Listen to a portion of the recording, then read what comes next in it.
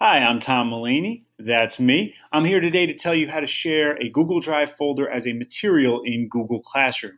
So let's pretend that I want to share this folder and all this as a material that students can always view and access. Okay, right? So let's do that in Classroom. Let me create a material and just give it a name.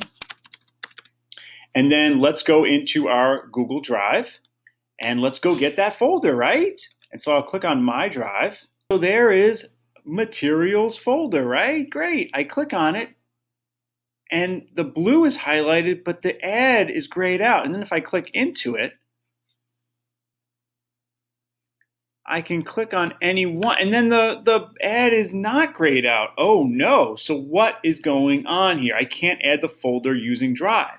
So here's what I have to do. I have to go back into that folder, and I need to get shareable link, and you really should do it so that, and there it is, you should do it so that, there we go, that it's set to anyone with the link in your district can view. I'm using my personal right now, but you get my point.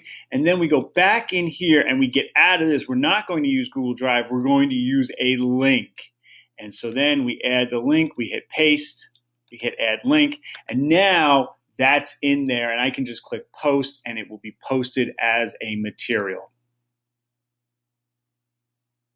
And there it is. And that's how you do it. So you take the folder, you get the shareable link, and set to only view, right? Only let people view, and then create it.